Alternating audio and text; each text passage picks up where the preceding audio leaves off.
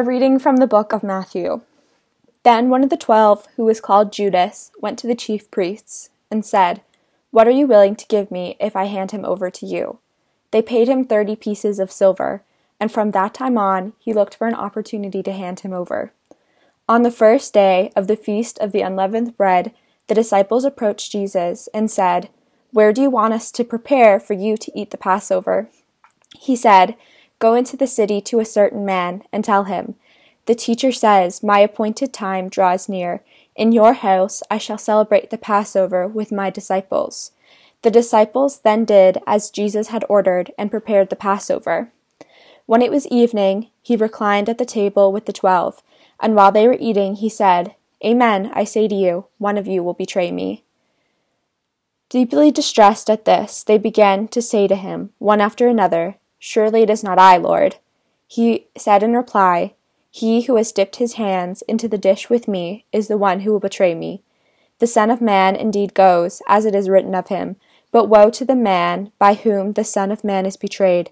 It would be better for that man if he had never been born." Then Judas, his betrayer, said in reply, "Surely it is not I, Rabbi." He answered, "You have said so." Let's talk about Judas. In these verses, Judas betrays Jesus, and when we think about this part of Scripture, we think about Judas the betrayer and what a grave sin he commits about Jesus. So let's just break down each of the things that Judas does in this verse that show his betrayal of Jesus. So we start off in verse 15 when Judas says, "What are you willing to give me if I hand him over to you?" If we look historically at this time, sin was recognized by the whole society as a grave matter, sin against God, and as a result, people tried to hide it. We know in our society today, what we as Catholics consider sin is not considered a sin across the board, is not considered a big deal. And so as a result, people nowadays are much more open about the things that we see as sin. But in these times, they were observing the Torah, observing the law, and so it was very clear what was right and wrong, and people tried really hard to hide when they did things wrong. So Judas, who is a friend of Jesus, going to the chief priests and just openly saying, "What are you willing to give me for him?" Was very bold of him. The chiefs, of course, would not consider it a sin, but to turn against the Lord, of course, is a sin. So to start right away, when he says, "What are you willing to give to me?" Judas just immediately is turning his back on Jesus and sinning openly. And how hurtful would that be to Jesus, who is his friend? Then Judas receives 30 pieces of silver for bringing Jesus to them. And this is significant because 30 pieces of silver is the amount of money that a slave cost in ancient Egypt. And of course, the chief priests would have known this because they knew the Torah well. And Judas likely would have also known this.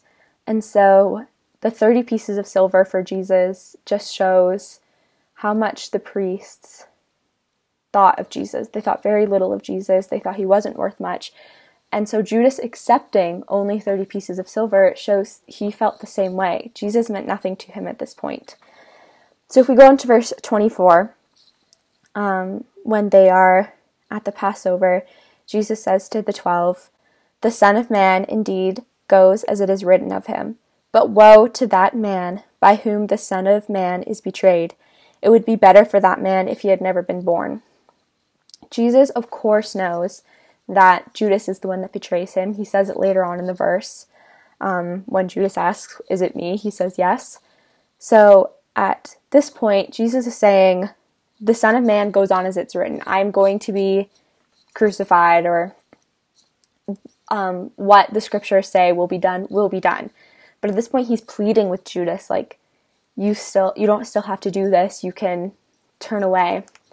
And he offers Judas a second chance. He offers Judas the chance to change his heart.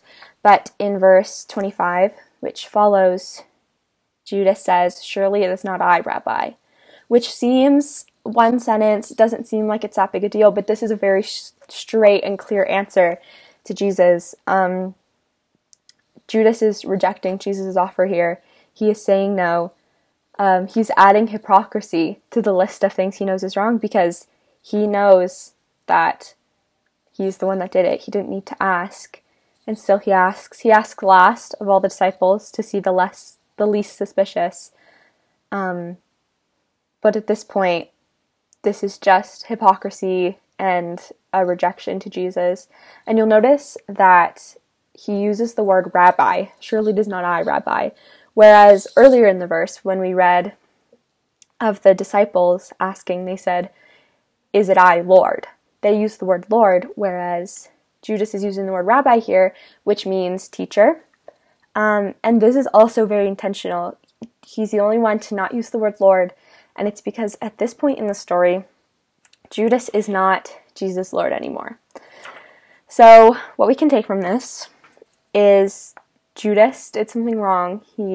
This was a grave matter, and is what sets the unfortunate events that lead to the crucifixion of Jesus on Good Friday. And I think when we think about this verses, that's the first thing we think about. Judas has committed a great evil, and I think we often think of Judas as a different level of evil than we are. But I just want to acknowledge the fact that what Judas did in this section of scripture, what he did this one time, most of us do every day. Jesus is our friend, and how many times do we publicly and privately betray him? How many times do we choose to do things that we know are wrong?